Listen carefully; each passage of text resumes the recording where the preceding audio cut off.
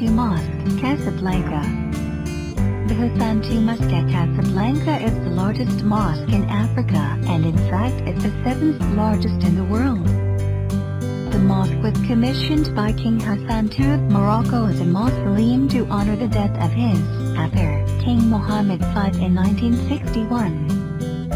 The mosque was built between 1986 and 1993, and has a number of striking features. The minaret is the world's tallest at more than 200 meters tall. It is fitted with a laser light that points the way to Mecca after dark.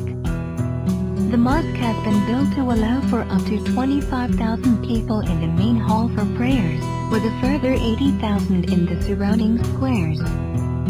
This mosque is one of the most striking religious buildings in the world, and is definitely a must-see for anybody visiting Casablanca. To find out more, visit onlinetravelconsultant.com.